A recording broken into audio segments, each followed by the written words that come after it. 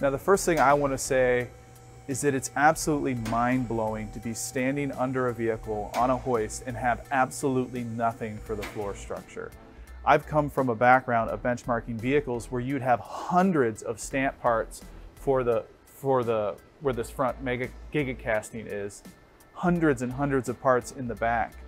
And the level of refinement and integration is incredible. The Munro and Associates team recently took delivery of a made-in-Texas Tesla Model Y with the 4680 batteries and also the structural battery pack. And they're in the process of tearing it down and analyzing the amazing improvements that Tesla has made over the previous version that had 2170 cells. I'm really excited because the Munro team has reached the stage of the teardown process when they're actually getting into all the details about the structural battery pack, and also they're going to be getting into how these 4680 batteries are laid out in the structural battery pack. And in a recent video on the Munro Live YouTube channel, Corey and Julian from the Munro team show what the structural battery pack looks like when it's separated from the Tesla Model Y. And on that note, in this video, I'm going to dive into some highlights and react to this video. But on top of that, I'm also going to talk about other innovations that Tesla has made over the years when it comes to manufacturing electric vehicles,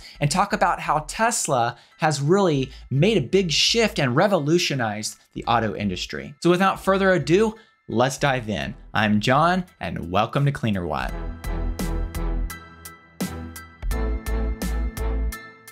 Since the early days, Tesla has been an innovator, even way back in the original Roadster days. For instance, back in 2008, when the original Tesla Roadster first began shipping to customers, this became the first production vehicle to use lithium-ion batteries. Then, of course, you have the Tesla Model S in 2012, which was a little bit more of a mass production vehicle.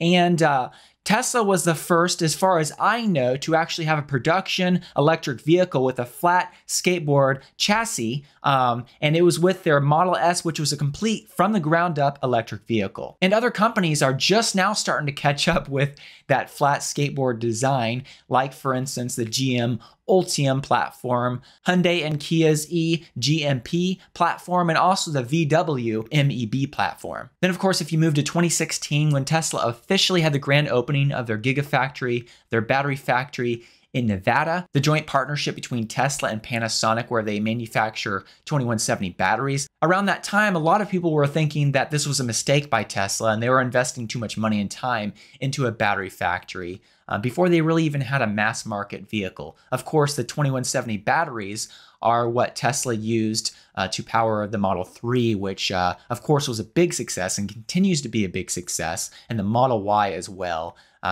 which we're going to be talking about version 2 of the Model Y that uses the new 4680 battery cells. But Tesla still sells a great version with the 2170 cells. And those vehicles are very popular. And it was very smart of Tesla to build this factory so they would have control, a little bit more control over the battery supply and have these great batteries for their vehicles. In the same way that the other automakers have copied Tesla on past things, there are a lot of automakers right now that are partnering with battery manufacturers, and they're now building their own battery factories. A little bit late, but I'm glad to see it happening. And once again, Tesla paved the way and was really the pioneer in that regard. Now we shift here to 2022, and we actually have the Model Y 2.0 with the structural battery pack and 4680 batteries. We actually have this vehicle, this Model Y, in customers' hands. This Model Y, of course, is quite an innovation, not only because of the structural battery pack and the batteries in it, but also because of the front and rear giga castings, which massively simplify the manufacturing process of this vehicle. Not too long after Tesla started talking about the structural battery pack and these gigafactory castings, of course, other companies started working to develop this and put this into their products as well. For instance, even Volkswagen is working on some kind of gigacasting for a future EV product. I've even seen talks of other companies talking about structural battery packs as well. Once again, Tesla is moving the EV industry forward with these manufacturing innovations.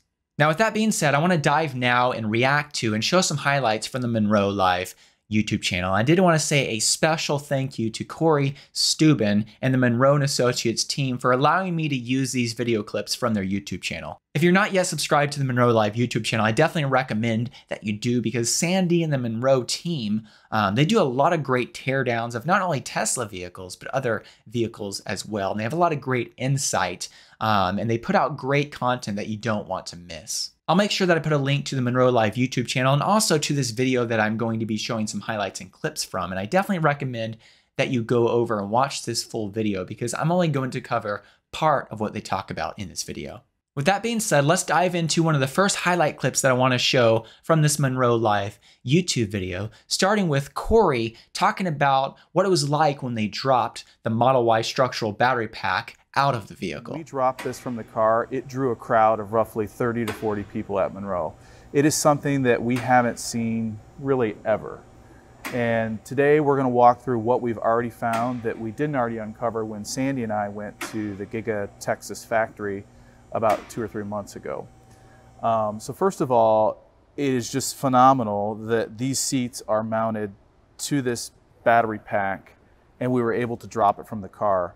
Also, there's a lot of features with the carpet and the wiring and the routing that made this possible. And we're gonna hop off and kind of walk through that. I want to make sure that you don't underestimate the amount of engineering that it took from the Tesla team to make this possible. As Corey mentioned, this is not something they've seen before, obviously because Tesla is the first to do this. Anytime that you're the first, especially with a big product like a vehicle, to do something major like this, a major revolution in manufacturing, there's a lot of engineering that goes into that. And we'll talk more about the specifics, the bolts and how they connected it and some of the ways that they integrated this, but it's just incredible. Don't underestimate, once again, the amount of engineering that it took to make this happen. And to see this actually become a reality is incredible.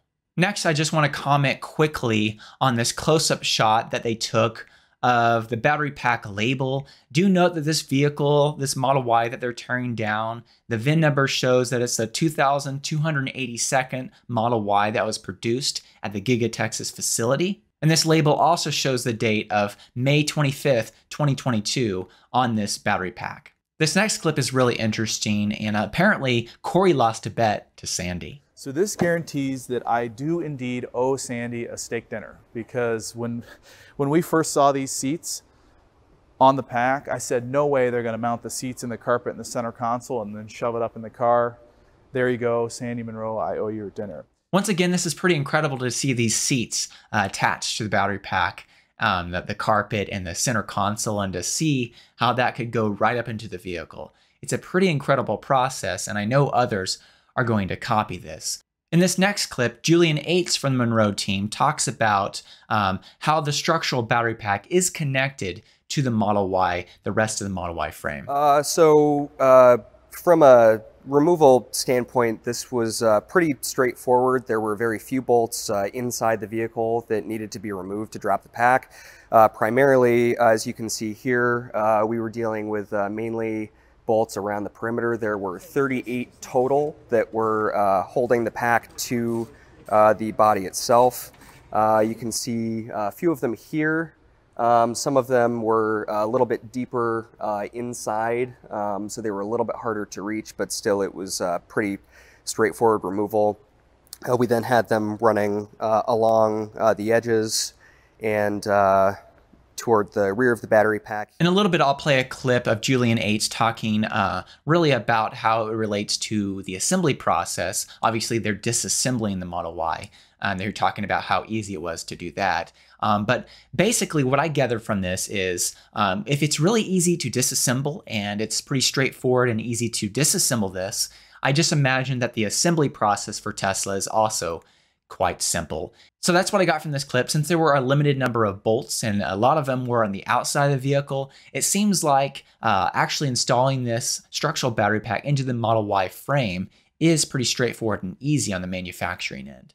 Now, as a follow-up to that, here's a clip of Julian Ates showing the incredible sliding center console, how that slides, not when it's actually installed. It doesn't slide once it's installed in the vehicle, but how it slides into place during the assembly process. In order to make it easier to deck this, once the battery is installed, the center console is slid forward on rails to engage with the instrument panel, And you can see there then that those two bolt interfaces now are engaging with a bracket that's on the battery pack itself. So that'll hold the center console in place. You then put a piece of trim over it, snaps right in place, and that's all set to go. Once again, like some of the other things that we've shown, just viewing it from this angle and just seeing it, it seems like a very simple thing, but this makes the manufacturing process so much more simple. You don't have to lift a part in. A robot doesn't have to lift a part in and try to line it up. It literally, either a human or a robot can just push that piece forward, put in the two bolts, snap on the panel as I mentioned, and then that center console is connected. Pretty incredible, that process. And once again, don't underestimate the engineering that went in to make this possible. This next clip is my favorite from the entire video, and it's when Corey goes underneath the Model Y and talks about the innovations under this new Tesla Model Y 2.0. Now, the first thing I want to say is that it's absolutely mind-blowing to be standing under a vehicle on a hoist and have absolutely nothing for the floor structure. At Munro & Associates, we've seen the evolution of the automotive industry for the past 30 to 40 years. Myself, with 17 years at Munro & Associates, I've come from a background of benchmarking vehicles where you'd have hundreds of stamp parts for where this front giga casting is, hundreds and hundreds of parts in the back.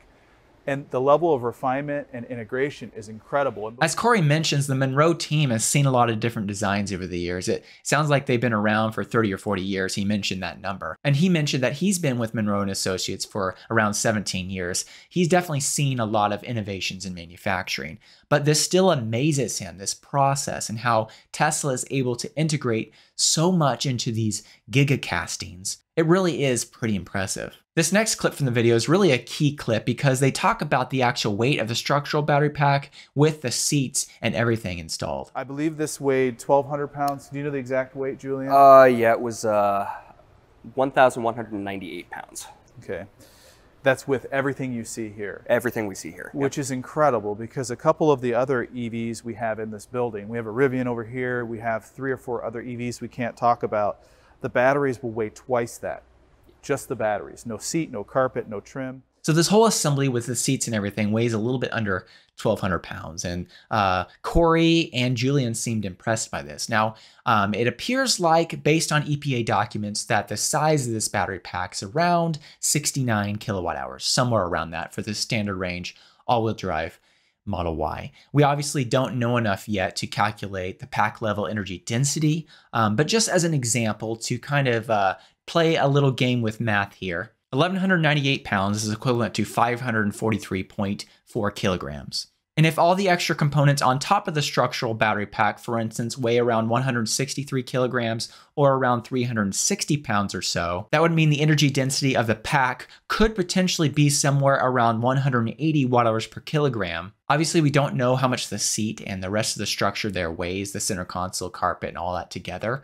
But it's going to be interesting to see what that pack weighs without all of that, so we can get a little bit more of an idea what the energy density at the pack level is for this new structural battery pack. Here's the last clip that I want to play, and I thought this was important because this is Julian Ates kind of giving his summary, his first initial thoughts on the structural battery pack and how it's integrated. Overall, it was much more straightforward than I was expecting. I think it was, especially when we had it removed and took a look at how it could lift back up into the vehicle, seeing what the assembly process may look like, I think it's incredibly well done.